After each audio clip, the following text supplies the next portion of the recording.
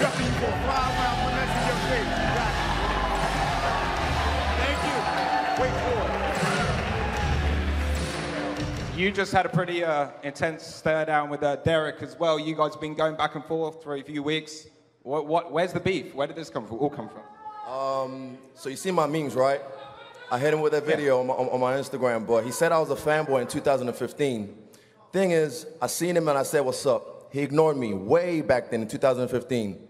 So that already shows me that he knew who I was and knew I was a threat already way back then. And now that I'm here, I'm in his face. I saw him. He can't even control his emotions. He's just coming in here trying to flex. Don't worry, November 3rd, I will deliver.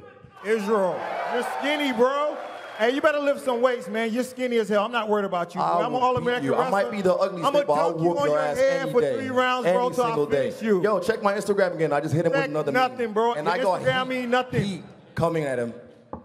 Means nothing. Hey, you built like a senior citizen. I'm not worried about you, boy. You fight like a drunk bum. Hey, but I'm gonna change that. That's why I call him Derek Brunson. I'm gonna change that. I can show up to that fight litty, bro, drunk as fuck, and still whoop your ass. You're skinny. You're alcoholic, bro. Bum rusher guy? You're skinny.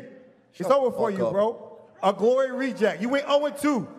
Now you coming over here in the big dog. Shut the fuck I'm up. gonna show you what's up. November 3rd. Yeah. Bring that chin on the platter, and I'll clean it off as well. Bro, why you trying to talk like Connor? You from Nigeria. What Shut up.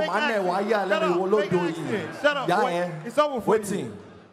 Glad your fans believe in you. It's over for you.